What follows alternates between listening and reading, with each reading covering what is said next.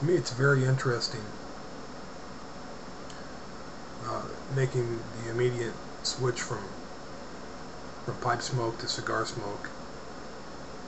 How the exact same cigar will taste totally different depending on the strength or the type of smoke that you're smoking your pipes. For example, I just got through smoking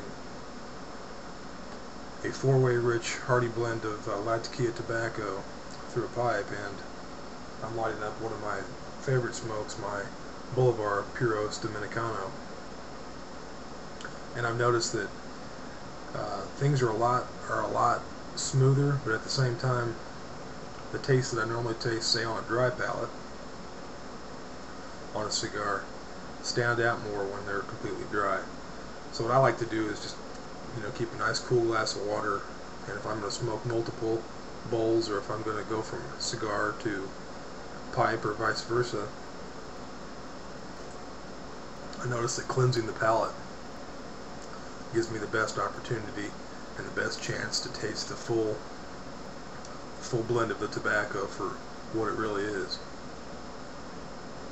Perhaps you guys have noticed the same thing.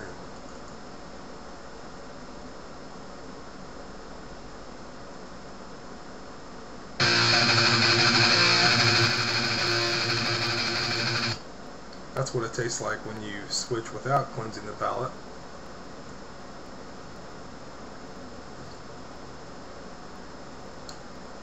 In this,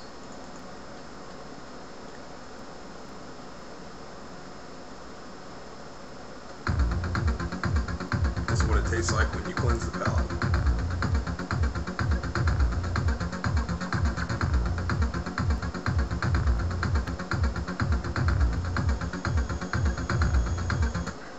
Interesting. I challenge you all to try that. Perhaps you guys have noticed some of the same things. A lot of the cigar tasters that do blind taste testings, for example, the gentleman from CigarAficionado.com, which I'd like to highly recommend for anybody out there looking to get into cigars or try cigars, find out what your palate likes, find out what you like in smokes, and just educate yourself, if nothing else. A lot of those guys will burn and light and have up to 10 to 12 cigars going at one time. I don't know how they do it. My palate is not near as advanced as some of those guys, but they seem to pull it off rather nicely. Me, on the other hand, I'm so remedial. I know that if I smoke a pipe, I've got to give myself at least 15 or 20 minutes upon making that transition from pipe to cigar. Otherwise, I get two totally different tastes. And actually, I've almost removed cigars from my humidor because of that very reason. The fact of smoking pipe and going right to a cigar, it's like, well, I don't like this cigar. There's nothing special about it. But try them after work. Try them in the morning.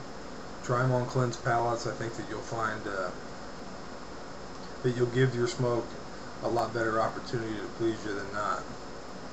Let me know what you think, man. I'd be really curious to get some of your guys' comments on that.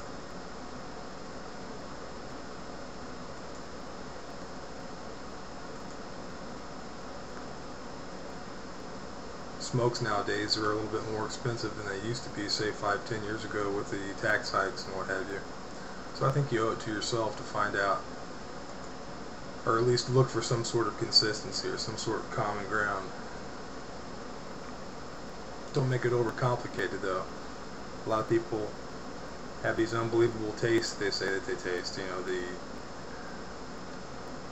walnut, leathery, earthy overtones with saturated pecans roasting over a hot kettle lumberjack who's cooking popcorn on a Sunday while his dog runs rampant through the neighbor's yard type of taste. You ever heard stuff like that? A little bit extreme, but if you watch enough videos, you'll find out these guys are describing all these flavors. Hell, I don't know what the fuck they're talking about. Pretty wild. With that being said, why don't we switch it over to a little bit of a heavier tune as I give you Metallica's Diaries Eve off the 1988 release and justice for all. A trivia question too. That's how I got my name, Justice for the Meek. Now you know. Now you know.